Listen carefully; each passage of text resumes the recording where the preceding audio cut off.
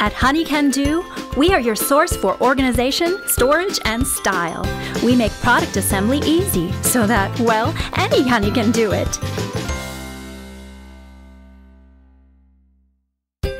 To begin, remove product contents from the box and group all like parts.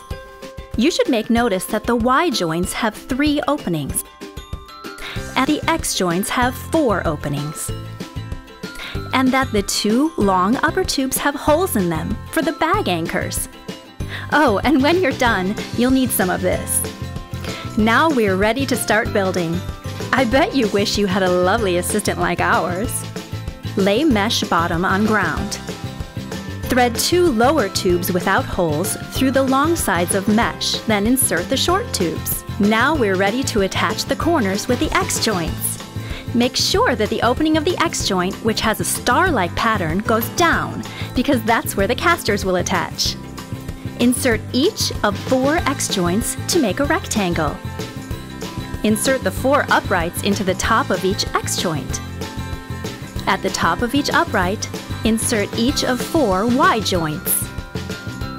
Now we're ready to insert the 2 short and 2 long upper tubes. Remember, the 2 long upper tubes have holes in them for the bag anchors. You can put those on now if you wish. Then insert the 2 short and 2 long upper tubes to create the top rectangle. Important!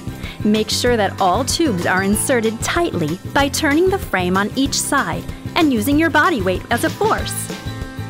Now turn the frame upside down and insert casters, pushing hard until they snap into place. Insert each bag.